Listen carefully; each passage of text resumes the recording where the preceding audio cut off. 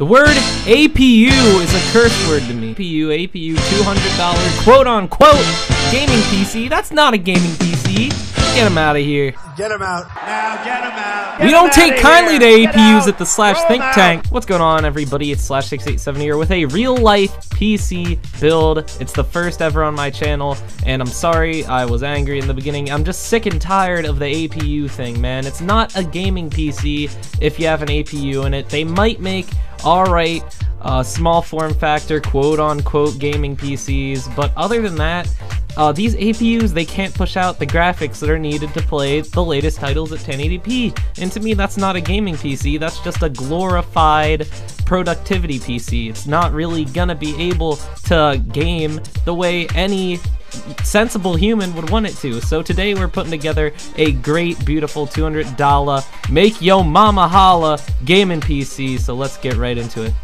So what did I spend my $200 on? Well, I got a dedicated GPU and a very, very good platform to build off of. Starting off with the main part of the system, I bought a Dell Optiplex 780. It has a Intel Core 2 quad. It has 8 gigabytes of DDR3. It has 750 gigabytes of hard drive storage.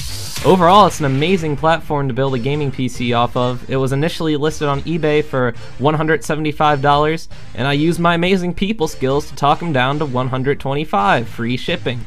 I got it and hopped on the deal. Easy peasy, amazing platform to build on for $125. Next up, I went with a GTX 750 Ti. I looked around and eventually found one that totaled, after including shipping, to about $73. And this left me with a $198 amazing gaming PC. What it really comes down to when searching for PC parts on eBay is don't be afraid to haggle. Feel free to message the seller, try to get them to lower the price. It doesn't hurt, and most of the time people will be willing to work with you. Also, if you see a deal, hop on it. Don't hesitate, because he who hesitates is lost. I found this GTX 750 Ti for only $73. Most of the time they're like 90 to 100. I was like, dang. I bought that thing immediately and it shipped to my house. It's in perfect condition and I have the PC together. So as you can see right here, the PC came with a GT 610. The cable management wasn't really that good, but it's no big deal. But like I said, it did come with a GT 610, and it is a single slot card. Turns out that this case only supports single slot graphics cards, and this GTX 750 Ti was dual slot, so I had to kind of finagle with it, kind of do some creative rigging, like I've mentioned in past videos you have to do sometimes. I had to take off the metal faceplate that's in front of the display options. I just unscrewed that. It was pretty simple, a few screws that came off and it fit into the PC and it worked fine. So it would be good if I could secure it down, because it is kind of a little bit wiggly in there, which isn't really good for the PCIe lane, I'm sure, or the connectors. So I'm gonna fix that, maybe just use a zip tie and tie it up. But other than that, it fit in perfectly. Very quick process. You wouldn't really have to have a lot of PC knowledge to do it, and I was up and running right away. I didn't mention it earlier, but the PC did come pre-installed with Windows 10, so I didn't have to worry about that. Just turned it on, installed the graphics card drivers, and I was good to go. Now on to the important part. How does this thing run games? I did a series of benchmarks including Assassin's Creed Rogue, BioShock Infinite, Counter-Strike Global Offensive, Metro Last Light, as well as Mountain Blade Warband. So there's a good variety of CPU intensive as well as GPU intensive games here, so you should be able to get a pretty good idea of what kind of performance you're going to expect for whatever game you're willing to play. All benchmarks were run on ultra settings except for motion blur. I kept that turned off because I just don't like motion blur in general. So let's get into this. Starting off, the first game is Assassin's Creed Rogue. I had an average of 39.35 FPS, a maximum of 46, and a minimum of 35. It's a very good playable frame rate for a game like Assassin's Creed. If you lowered the settings down to high and medium, you definitely get a constant 60 FPS. Assassin's Creed Rogue it's based for the PS3 and for the Xbox 360, so it is kind of an older game. It's easier to run than a game like Assassin's Creed Unity or something like that, but it's still a very large open world game, and it is impressive that I can get these kind of results on a gaming PC that's only $200. Keep that in mind. 40 average FPS, very good, especially for the ultra settings. The next game I did with the built-in benchmarking utility was BioShock Infinite. This game is getting older, but it still can punish a GPU with the ultra settings turned on, and this system did just fine on the ultra settings, getting an average of 51.51 FPS, a minimum of 13.2, and a maximum of 107.78. So very good numbers for a $200 build. 51 average is definitely more than playable. If you knock down the settings to high, you'll be getting a constant 60, so definitely good results in BioShock Infinite, and it just goes to show that that 750 Ti is definitely a powerhouse. Up next is CSGO. This game had no problem at all with CSGO. We had an average of 112 FPS, minimum of 80, and maximum of 163. Very good, very playable frame rates for sure. Everything turned up to ultra once again.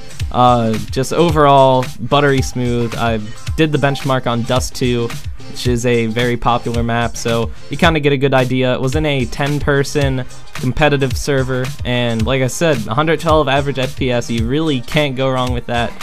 Very high, very good FPS for a competitive shooter like CSGO, where a high frame rate is very important. So this build will definitely not let you down in CSGO. Very good results this time around. Next up, I have Metro Last Light. It's kind of similar to BioShock Infinite, that it is getting a little bit older, but it still can punish a GPU, it still can punish a CPU. Very good looking game for the time, and definitely a good game to use as a benchmark. So for the average FPS, once again on the ultra settings, we had 39.85, minimum was 34 and maximum was 58. Very good results for Metro Last Light. I was definitely very surprised we did this well, and if you lowered the settings to high or medium, you would be getting 60 plus FPS.